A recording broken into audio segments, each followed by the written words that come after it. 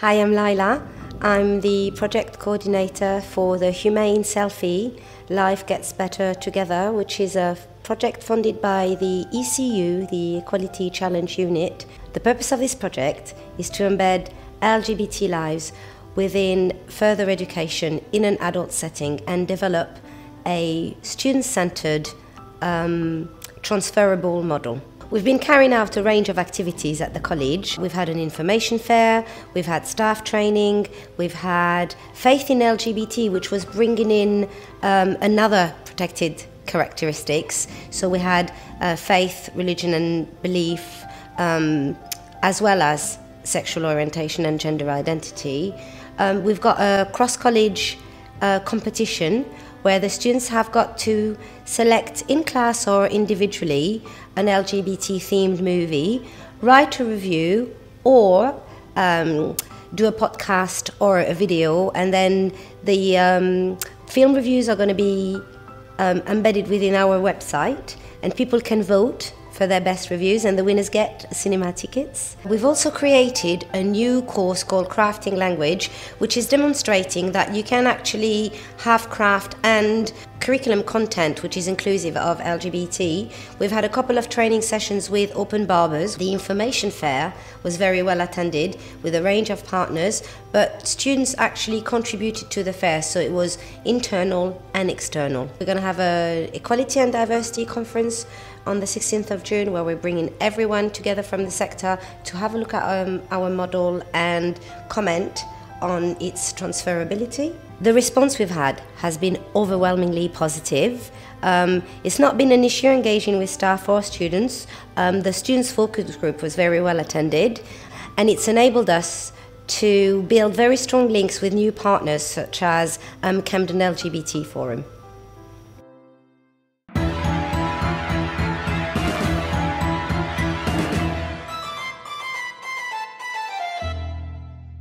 It's very important that as an adult education college we are making sure that we are completely inclusive of all our learners and all prospective learners, and to consider ways that we can make sure that we are more inclusive. I'm Felix and I'm from Open Barbers, and we are a hairdressing salon in Finsbury Park. We're just here to talk to people and let people know that we're here. My name is Samuel Gannon and I work for Ahmed Rahman Carr Solicitors.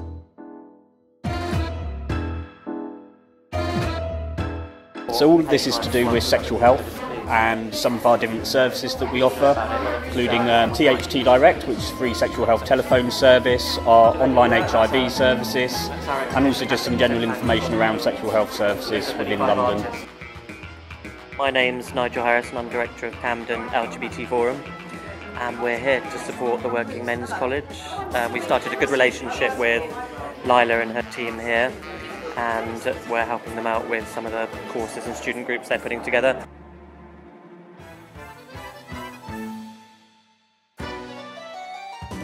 What I hope for that LGBT people right across London get to hear that Working Men's College is a really great place to come and learn, where they will feel totally welcome and included. How do you think the college can be more inclusive of LGBT people? I think this is probably a good way.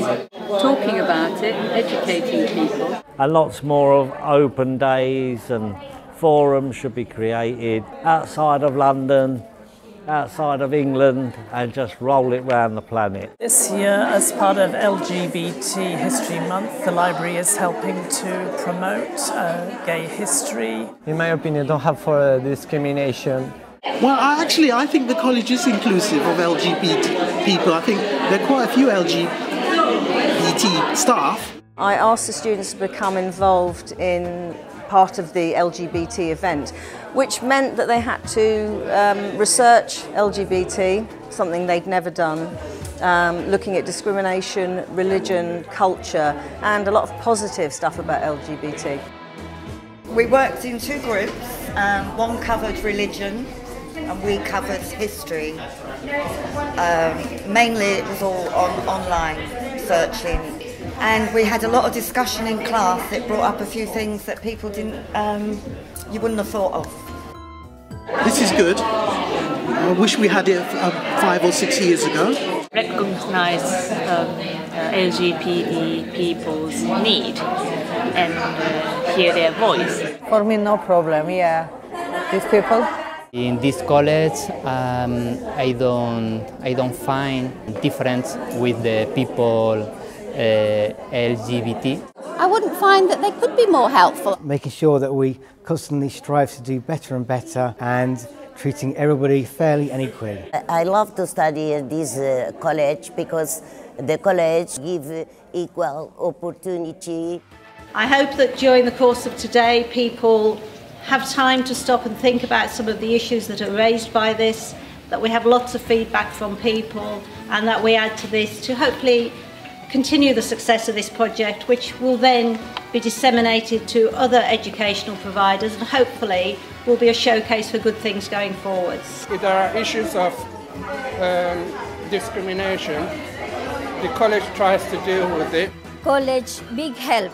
I am first time come, talking problem and no confidence. But today I am confident in talking English and I am happy. Thank you.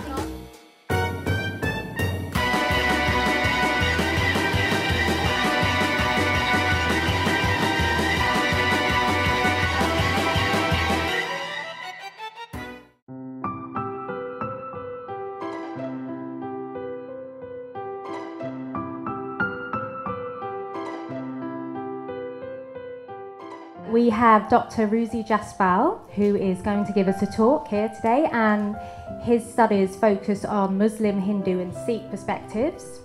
We have Surat Shan Raqiba Kanan, who will be covering Jewish perspectives. We have Reverend Dr. Bernard J. Lynch, who is covering Christian perspectives. And we also have Kieran McChrystal, who's going to be talking about his own Buddhist experiences. Men who are British South Asian, who are of religious faith, and who also identify as gay. The challenges of these identities that sometimes can seem to be in conflict. There's no such thing as Judaism, so I can't say I'm representing Judaism today. I'm representing actually liberal Judaism. So if you would say that as a kind of compare it to political parties, it would be like we're sort of between the Greens and the Lib Dem, somewhere there, okay? And then the Reform movement also sort of Lib Dem going into Labour, and then you have the Orthodox would be like the Tories, and then you have the ultra-Orthodox Hasidic community, which would be UKIP. I do believe that all religion is the denial of God. I believe love alone matters. I think we all agree that homophobia is so insidious, and it had gripped my life from an early age, leaving me feeling very self-conscious. And because of this, when I started to chant at 23, I began to do something that some people may understand, but some people might find abhorrent. But it kind of changed my life. Same-sex practices have occurred and continue to occur in Islamic societies, and they may be condoned in some societies, tolerated, just not talked about very much. So somewhere in my sort of young naivety and ignorance was a belief that my frustrations in life and my sort of anguish about being different and self-conscious could be solved if I wasn't gay. Faith continues to be of importance to many of the people I have interacted with and spoken to. They don't want to let go of their cultural identities.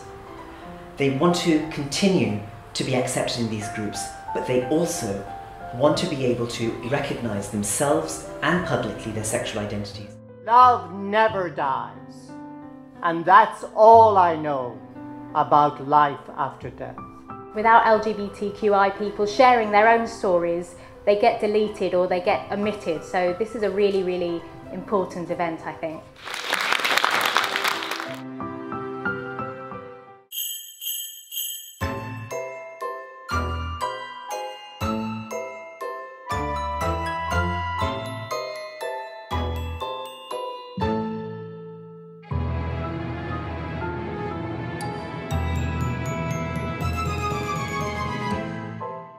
Crafting Language was a 6-week course looking at LGBT history and activism, and also looking at a thing called craftivism and working with craft. So that's working with students with a variety of craft to introduce them to the idea that they can work with craft and also work with content to make a personal project about something really important to them.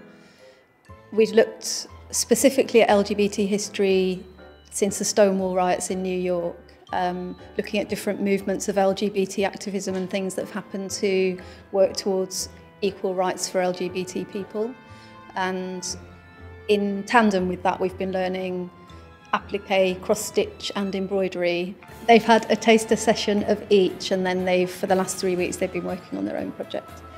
It's been a really great course. They've all been really enthusiastic.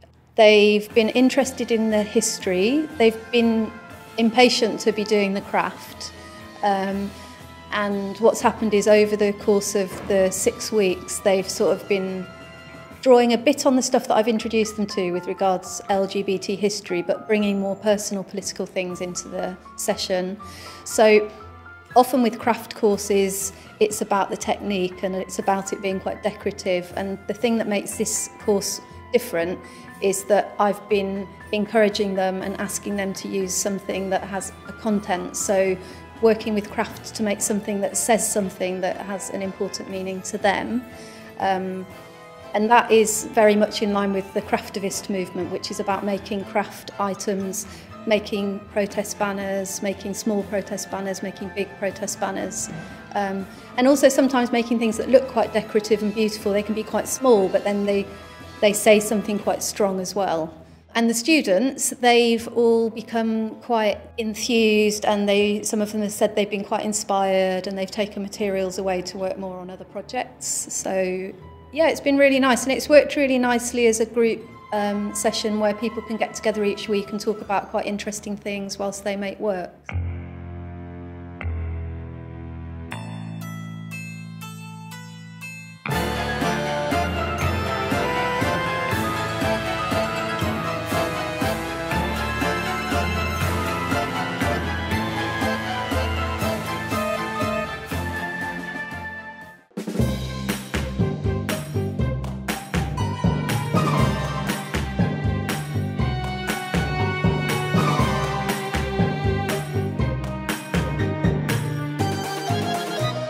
My role in Camden, as Director of Camden LGBT Forum, is to support all of our LGBT visitors, students, residents. So in Camden, we did the Moving Community Centre, which was going around education establishments, businesses, colleges, and turning some of the spaces LGBT to see what would happen, to see what groups would form.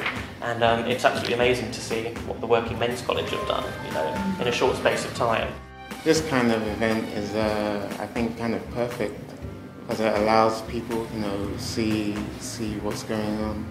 What is LGBT? People, if they said these four letters, some people have no idea. We want to understand this society. It's important for you to have this space. Yeah, just like us. Last week, many of you will have filled in a questionnaire. For the first time ever, we introduced some questions about people's sexuality.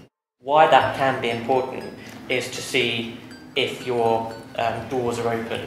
I've been to colleges where they've started to monitor and they realise that they're so much better than they thought they were. They've got loads of LGBT students. So then we can go on to the next level of, well, do they all feel safe and included, etc. Then they can feel they are self, they are free.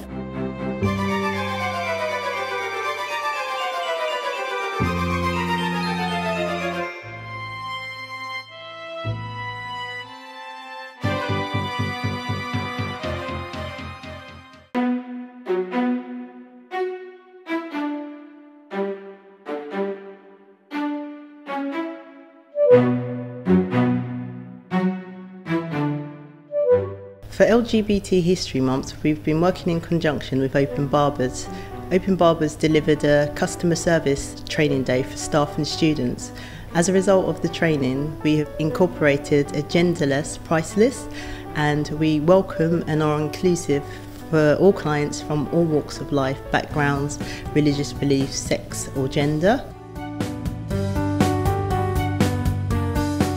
Open Barbers trainers has given our staff a great insight into the many issues and complex areas around LGBT client users. Our students have developed a really good understanding and awareness of the importance of correctly dealing with LGBT customers, The impact on our students has been very positive. It has raised a very important awareness on dealing with LGBT customers and service users. Currently, the hairdressing and barbering qualifications are very gender specific and orientated, and hopefully with this training we will raise the awareness that it's very important that we are being genderless.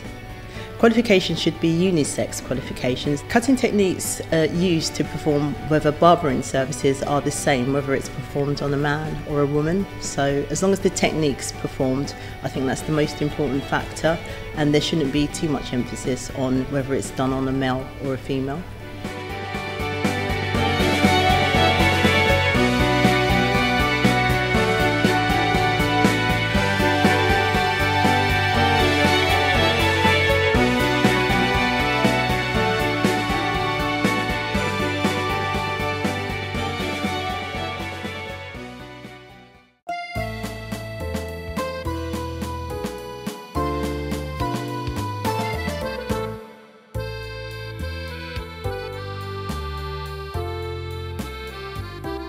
The focus today is on LGBT. Everybody familiar with LGBT? The objectives for today. The first one is to identify discriminatory behaviour in relation to sexual orientation and gender identity and its impact on the people concerned.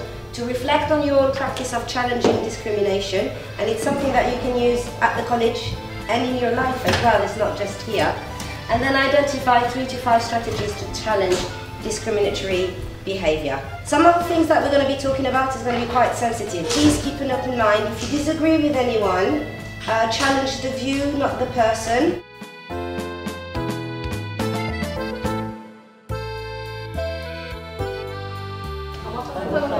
Yes, very good. How many people got it? I think you all got it. Negativity towards lesbians. Any of these terms new to anyone? I want to see how, because I want to learn from your experience, and I'm sure that we can all share from the way we challenge discrimination. So the next 4 groups is very confident at challenging homophobia, transphobia. What does it look like? What does it look like? Discriminatory behaviour. Insults and okay. swear words. Yeah, so insults and swear words.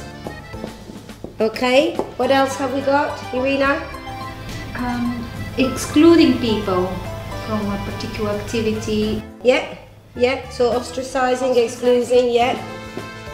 What would you do? A student makes homophobic remark in the canteen or in the library.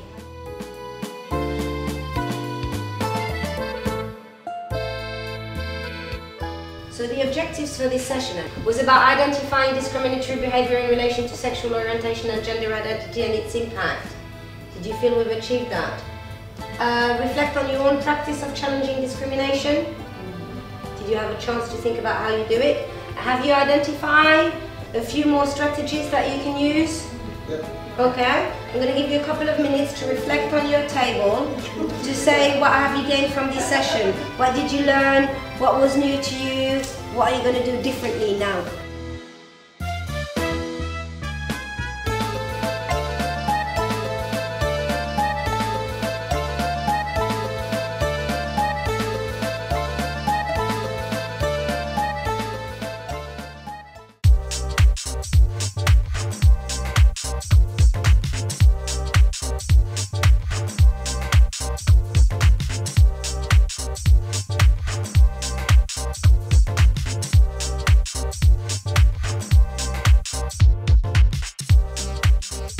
Hello, I'm Irina Stanova, I'm Head of Student Support at WMC, the Camden College. Today we're holding a national conference to disseminate the findings of our special project, LGBT inclusion project, the Humane Selfie. We've invited colleagues from various colleges and other organizations, specially designated institutions, to come in and tell us what they think of our project, the way we run it, how they will use our findings into their own institutions.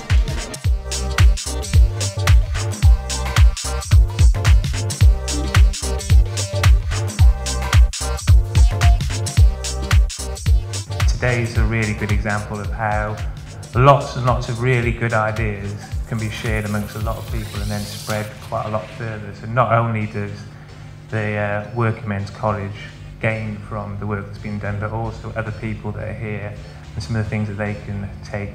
Some of the specific examples that I really enjoyed is the sort of the staff training.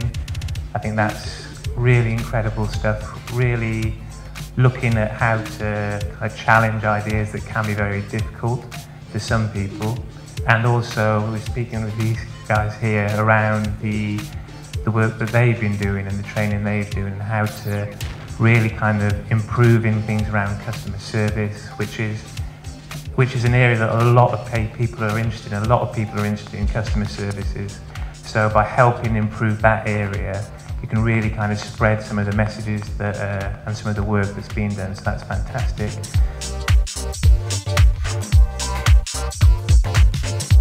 The feedback from our colleagues today has been extremely positive.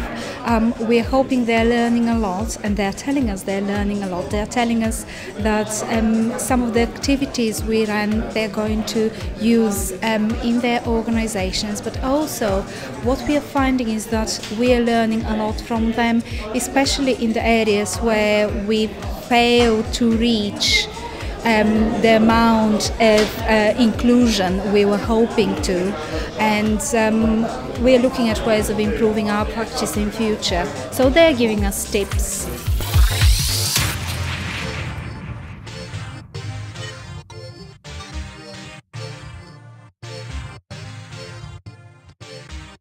To say, out of all the places I've worked as a consultant, this is probably one of the most inclusive workplace I've ever had the privilege of working, really, because when I do my END training, usually some people, I've come across people who are not even familiar with the Equality Act 2010, so it's like, all right, let's step back and have a look. Whereas here, it was more like, oh, we're really interested, how can we do it? You know, there was a genuine interest and a lot of staff support, really, from allies.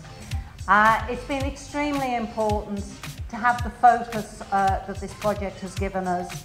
This is obviously a long-established college. We've got 160 years of history, which is really important to us, but as important, even more important, is moving forward, looking at new opportunities, looking at new students who can come to us, and looking at how we can best work within what is a diminishing funding pot, but looking at what we can do going forward.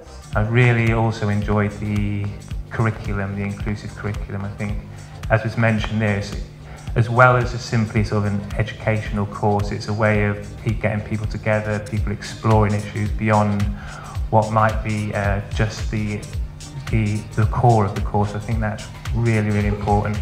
The level of partnership working as well has been fantastic, and how getting everybody together really helps kind of with all these things like the advertising, recruiting people to the courses, recruiting people to staff training, spreading the messages. I think it's really important, and this project's always been fantastic at that. It sounds like the staff here are really fantastic and really open to ideas and kind of challenging their own beliefs or prejudices, and really opening things up to everyone. So I think that's helped perhaps give an environment for this work to kind of really get embedded. So it's fantastic, and it's been a really good morning.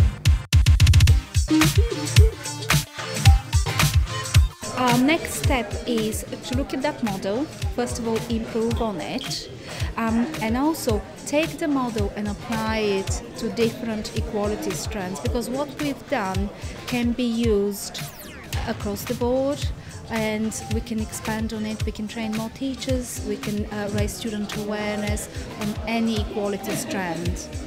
So we know that the work has been done with an aim to keep it sustainable. It was never a, let's do a year and then see what happens. So that's really important when creating a partnership work. It's not just something for the immediate future. How do you then embed that system in place? So get an LGBT liaison officer to actually assign your college as one of their official venues. I think obviously we've been talking for a long time over here, and I think for us today was a big part of why we've come. And I think that we've all found it very useful talking to both of you. I think you've opened up our minds about you know, some of the problems that we would probably have with our students. So, and I think I'll speak on behalf of all of the team that we would like to sort of go through that a lot more with you and continue to network and to live with this with our students. So I found that really useful, and this pack is really, really good for us. I'm very pleased that the day has been very successful and people are learning a lot. They've come in with ideas, they've come in with a lot of questions, and hopefully they will have found answers to their questions by the end of the day. We're hoping to inspire colleagues across the UK to run similar events and to make their organisations more inclusive, like we have made ours.